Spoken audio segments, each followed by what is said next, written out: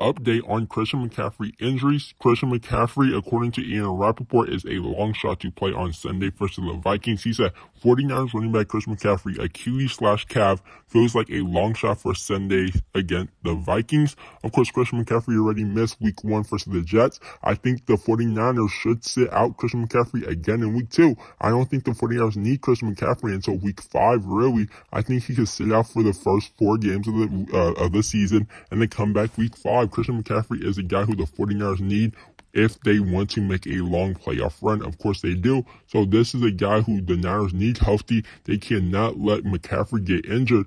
I would love to see McCaffrey back when we play the Cardinals and the Seahawks back-to-back games, and then we got the Chiefs and the Cowboys. That is a stretch I would love to see Christian McCaffrey back with the 49ers, but at this moment, according to Ian Rappaport, he is a long shot to play on Sunday. I still have no worries about the 49ers running game, how Jordan Mason looked and how he's been looking throughout 49ers training camp, throughout 49 OTAs. Jordan Mason is ready for the moment, and he could play versus the Vikings and start and shine versus this Minnesota Vikings run defense. If you guys enjoyed the video, drop a like, subscribe to the channel. Christian McCaffrey is a long shot to play versus the Vikings, according to Ian Rappaport.